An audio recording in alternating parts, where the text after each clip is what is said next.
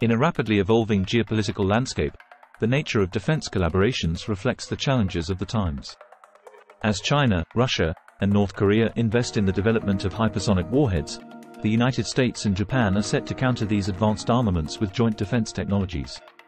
Their upcoming agreement signifies the strengthening of ties and mutual defense concerns against such formidable adversaries. Unlike the traditional ballistic missiles that have characterized previous eras, the hypersonic projectiles emerging from nations like China, Russia, and North Korea represent a new frontier in warfare. Their ability to change course, coupled with the speed at which they travel, makes them significantly challenging adversaries. These missiles do not adhere to the predictable trajectories of their predecessors, allowing them to evade existing defense systems with greater ease. The increasing emphasis on hypersonic weaponry has undeniably reshaped the defense priorities of many nations. The meeting between US President Joe Biden and Japanese Prime Minister Fumio Kishida isn't just a routine diplomatic engagement. Taking place on the sidelines of a trilateral summit involving South Korea's President Yoon Suk-yeol, the rendezvous holds considerable strategic significance. Given the backdrop of the trilateral summit, it underscores the collaborative mindset that democratic nations in the East and West are fostering to face the emerging challenges in the region. The US and Japan have a history of collaborating on defense initiatives. This upcoming agreement on interceptor missile technology isn't their first joint venture in the realm of missile defense. The two nations previously worked together to develop a long-range missile capable of intercepting warheads in space.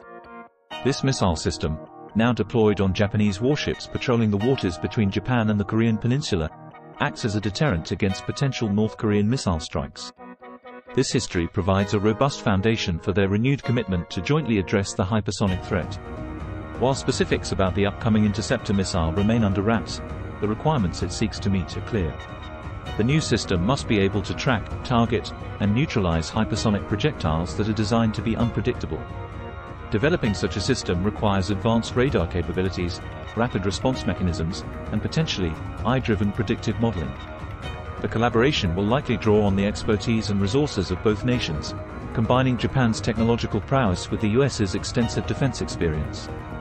This joint venture isn't just about the development of a defense system, it's a statement. As Japan and the US deepen the defense collaboration, they send a clear message to regional actors about their commitment to maintaining stability and security. The interceptor missile, once developed, will act as a deterrent against aggressive postures from nations with hypersonic capabilities. Furthermore, the collaboration could pave the way for more extensive trilateral or multilateral defense initiatives, involving other regional players concerned about the hypersonic threat. In an era characterized by rapid technological advancements and evolving defense challenges, collaborations such as the one between Japan and the US are not just beneficial but essential. By pooling their resources, expertise, and strategic insights, these nations can craft a formidable response to the challenges posed by hypersonic projectiles.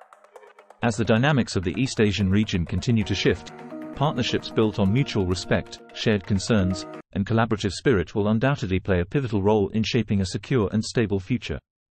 Until next time, take care.